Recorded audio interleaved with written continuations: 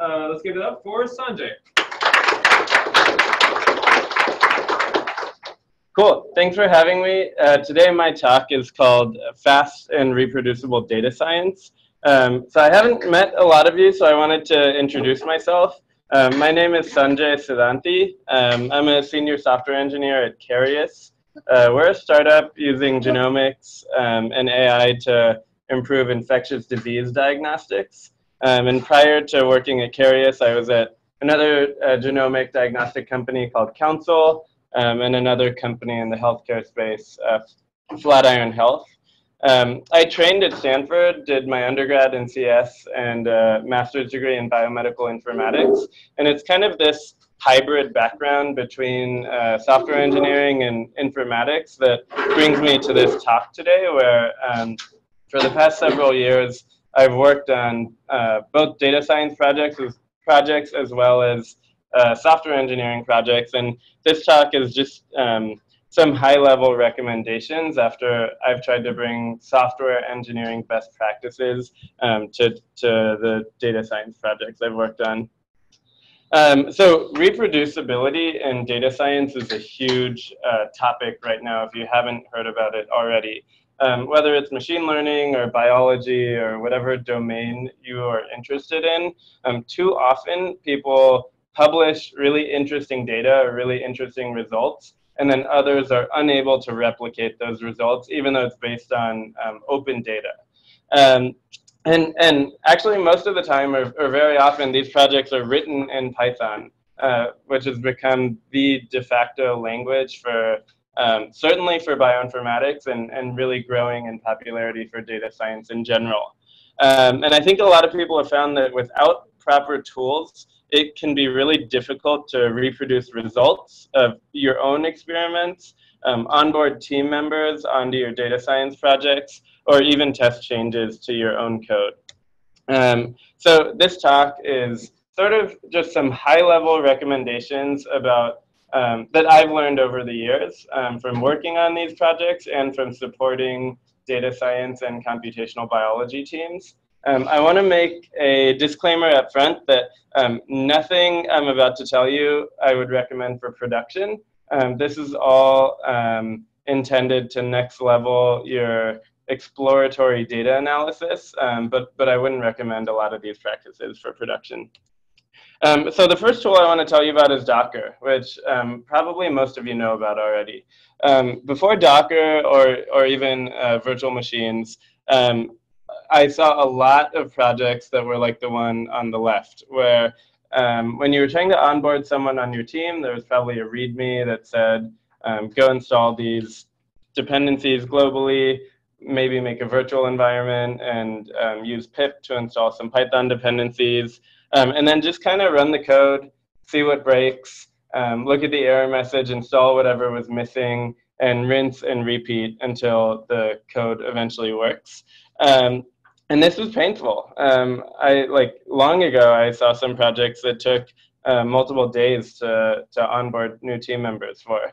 And with Docker, if you invest in writing a Docker file, it really becomes a lot simpler. You basically just build the image, and hopefully you should be able to run it right away if you did everything right.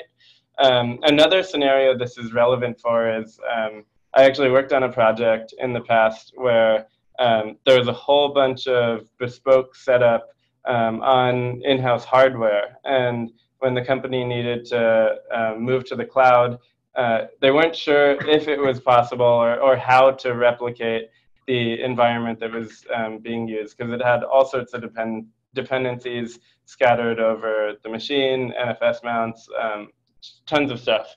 So again, Docker is not magic, but it's a small investment you can make to at least not be tied to certain hardware and hopefully make it much easier to bring on new people. When people get started with Docker, they often complain that it makes them slower. And that can be due to a variety of factors. But the one I want to focus on here is a really high-level overview of how to get your Docker image builds a little bit faster. So kind of like a 30-second intro to how Docker does build caching. So when you write a Docker file, each command creates a new layer. And when Docker is building your image, it looks for, if you're already in the cache thus far, it looks at the next instruction and sees if there's a layer that was built with that exact same instruction. If so, it uses it and you stay within the cache. Otherwise, the cache is invalidated and you have to run all of the remaining instructions without using a cache. It's worth noting that for add and copy, those are two instructions where you're actually putting data inside your image. It doesn't just check the string of the instruction, but rather it does a checksum of the file contents to see if the data actually changed. So again, that doesn't do justice to Docker internals, but I tried to give just enough content to give a recommendation, which is that when you're writing a Docker file, I recommend you order it from the least often changed instructions at the beginning to the most frequently changed things at the end. That way, when you're changing something that is frequently changed, at least it's at the very end. You get to stay within the cache all the way up until that last instruction. This advice is really as simple as reordering the lines that already exist in your Docker file, but it can actually be a game changer depending on how you have it structured right now. The second tool I want to talk about is how to get source code inside a Docker container. So there are kind of two main strategies for doing this. One is to build your source code into the Docker image, and the other is to mount your code into the container at runtime. So when you build your code into the image, typically you're using add or copy, which are Docker instructions, or something like git clone. And then when you edit your code, you have to rebuild the image before you can test out your improvements. This might seem like a small thing, but when you're making dozens of changes a day on a model, these 2 minutes at a time can really add up into hours. And also for me, just the pain of waiting and context switching can really add up. So how I recommend you do this, again, only for local development, don't do this for production, is I recommend that you mount your source code into the container as a data volume. Then you can edit code locally in your text editor or your IDE, whatever you want, and immediately rerun. You don't have to rebuild the image. You can just rerun it right away.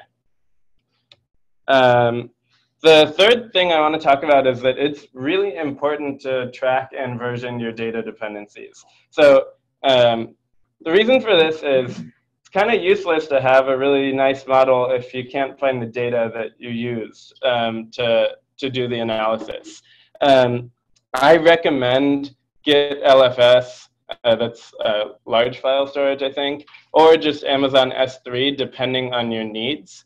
Git LFS is okay if you don't want to introduce a new tool, you just want to stay within Git. It works by replacing large files with pointers, and then it actually stores the file contents on a remote server, and you can you can fetch certain files when you need them. But I found it to be kind of clunky to work with, just in my experience, and a little bit hard to control. So if you're fluent with AWS, or if you already have that as part of your stack, I've had a really good experience using S3 to track and version my data dependencies, basically no matter how large they are. One other option that I haven't tried is Git Annex. It looks interesting, so if anyone has tried it, I'd be interested in hearing about it after this.